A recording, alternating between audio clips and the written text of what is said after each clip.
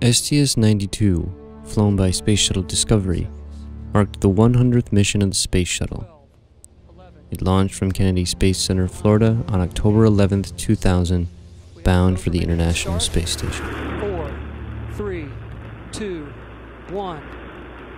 Booster ignition and liftoff of Discovery, making shuttle history and building our future in space. Houston now controlling. Houston.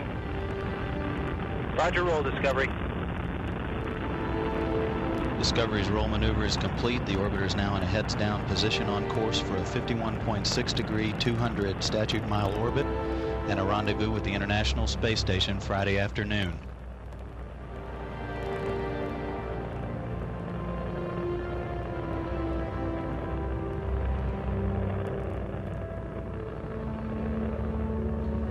Three engines aboard Discovery now throttling down as the orbiter prepares to pass through the area of maximum dynamic pressure on the vehicle in the lower atmosphere.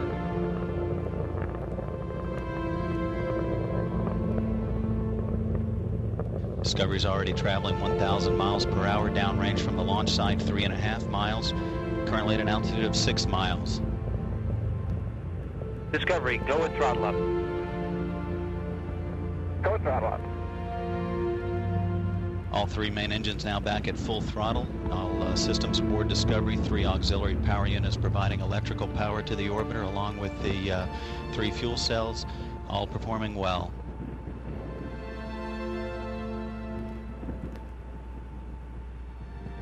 Downrange from the launch site, 10 miles now at an altitude of 14 miles, traveling 2,000 miles per hour.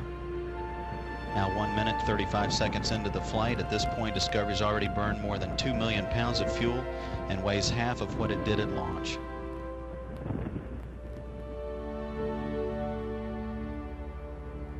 Standing by for burnout and separation of the twin solid rocket boosters. That coming about 10 seconds from now at the 2 minute, 5 second point.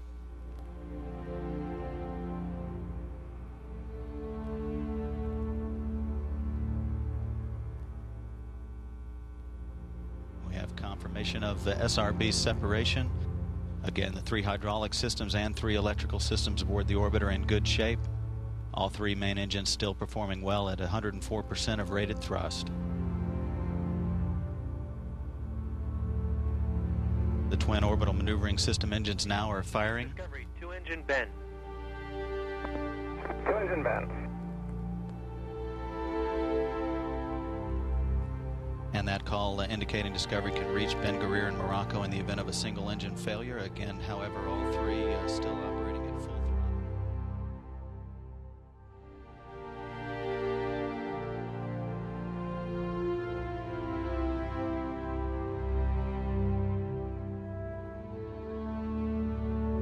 throttle. STS-92 was an ISS assembly flight that brought the Z1 Truss, control moment gyros, pressurized mating adapter 3, and 2 DTCU heat pipes to the station. On October 13, 2000, Discovery approached the station and docked with PMA-2 attached to Unity.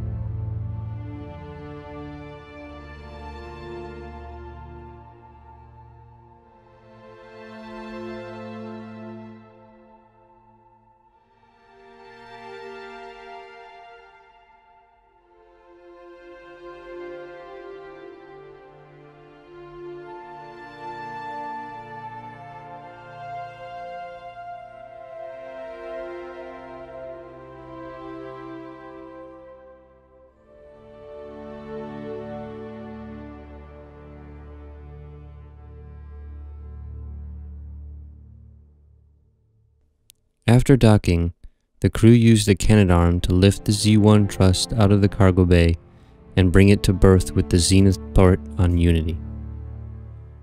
The Z1 Truss was the first permanent latticework structure for the ISS, very much like a girder, setting the stage for future additions to the station's major trusses. The Z1 fixture also served as a platform on which the huge solar arrays were originally mounted. The Z-1 contains 4 large gyroscopic devices, called control moment gyroscopes, which are used to maneuver the station into the proper orientation on orbit once they were activated following the installation of the US laboratory module. During 7 days of docked operations with the space station, the STS-92 crew conducted 4 back-to-back EVAs.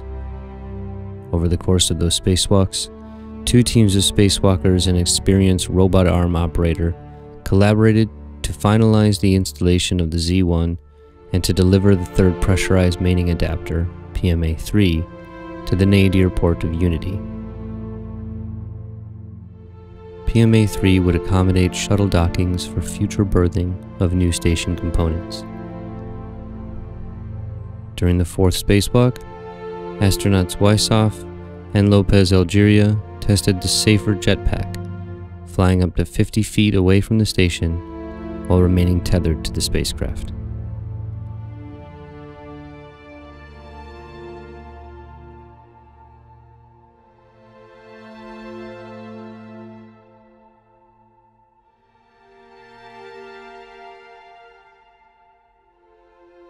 On October 20th, Discovery undocked from the station, and the crew spent an additional 4 days in orbit, then returning to Edwards Air Force Base on October 24th, 2000.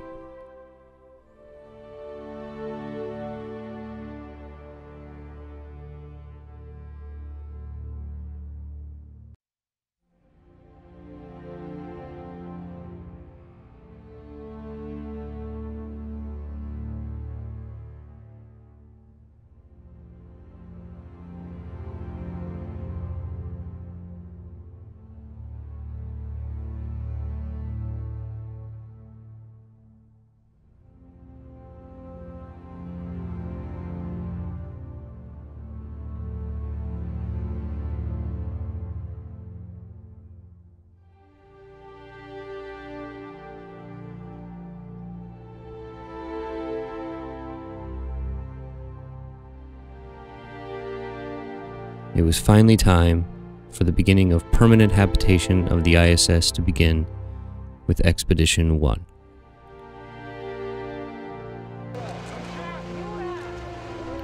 Expedition 1, consisting of Russian cosmonauts Yuri Gudzenko and Sergei Kerkalev with the American William Shepard, launched on Soyuz TM-31 from Baikonur on October 31st, 2000, riding a Soyuz U rocket to orbit.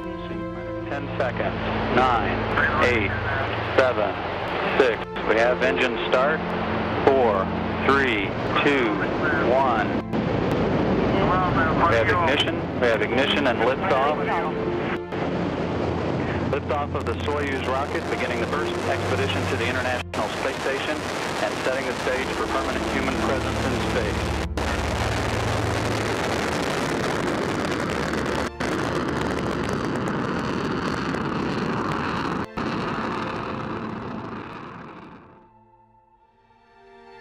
The Soyuz carried the crew of 3 to the ISS over 2 days.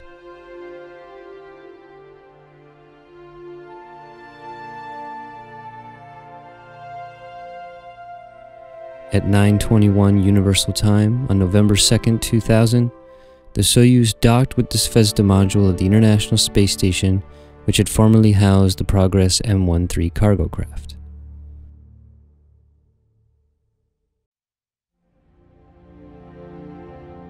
The crew of 2 Russian and 1 American would spend over 3 months on the ISS. In the initial days, the crew brought a variety of life support systems online and created a laptop computer network that helped run all systems on the ISS. The remaining months were allotted for exercise and space endurance practice. The crew was the group to launch the permanent inhabitation of the ISS, and since their launch, both the ISS and space have been permanently occupied. While aboard the station, Soyuz TM-31 served as the crew's lifeboat while it was docked to the ISS. and the Expedition 1 crew would return to Earth via space shuttle during STS-102 in March of 2001, the Soyuz TM-31 spacecraft would stay docked with the station and bring back the next crew to launch. The second cargo ship, Progress M14, was launched by a Soyuz U carrier rocket from Baikonur on November 16, 2000.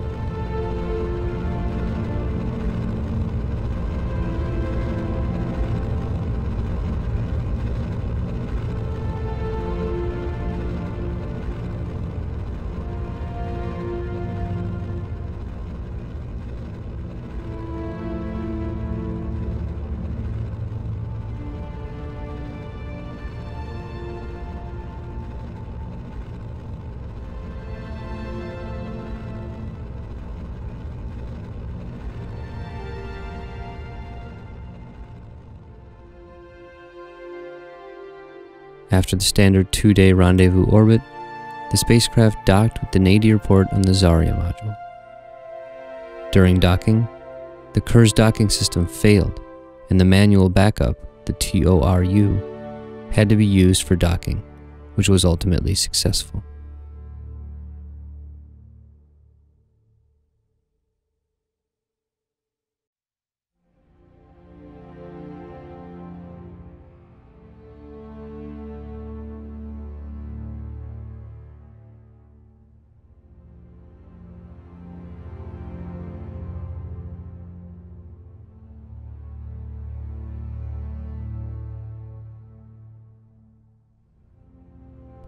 Progress M14 carried supplies to the International Space Station, including food, water, and oxygen for the crew, and equipment for conducting scientific research. It made history as the first Progress spacecraft to resupply an expedition crew aboard the ISS. It was also the first Progress spacecraft to make 2 dockings with the ISS, a feat that was not repeated until Progress M15 in 2012.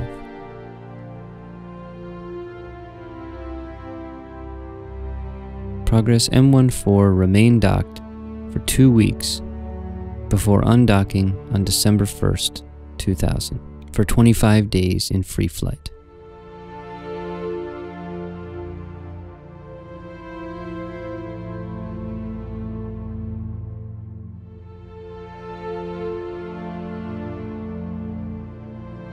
Progress M14 would be in free flight, while the next part of the station would launch, the P6 Truss.